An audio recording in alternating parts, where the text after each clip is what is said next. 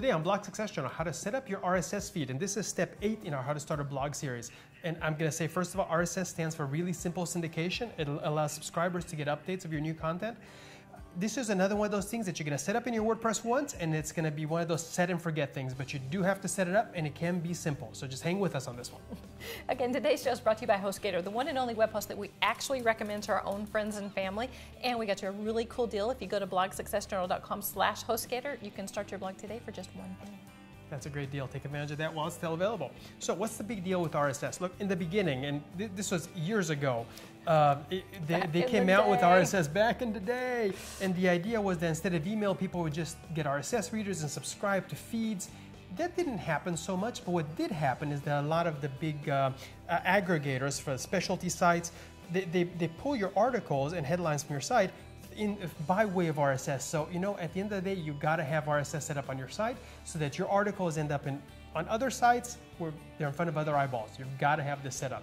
And Google and other search engines, they do pull on your RSS feed, so you want to have it set up. And look at it this way. It allows other websites an easy way to syndicate your content. It's really that simple. So it's not so much about individual readers, but other websites to syndicate. Yeah. As far as individual readers, they may not want to sign up to email, especially some of the more techie ones, because they're more, you know, oh, guys, they're going to spam me or whatever, right? So they may not do that, but they will sign up to your RSS feed. So just keep that in mind. It's another way to build a relationship with subscribers aside from just email.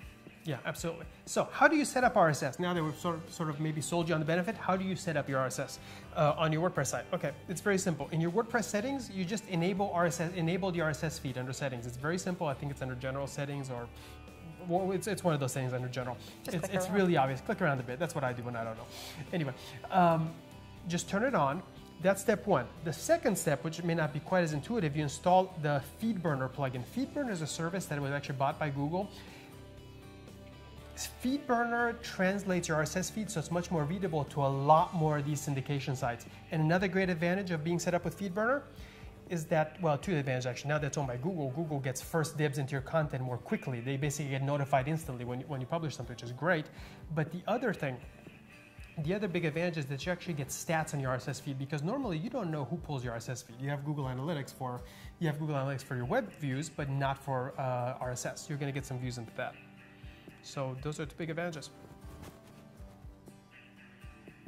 What? Wow, that was abrupt. Okay. That was a mouthful, but we're done now. Thank God. Okay, sorry. Don't forget to go to blogsuccessjournal.com/HostGator to take advantage of our 1 cent offer. Okay, where you can start your blog today for 1 penny.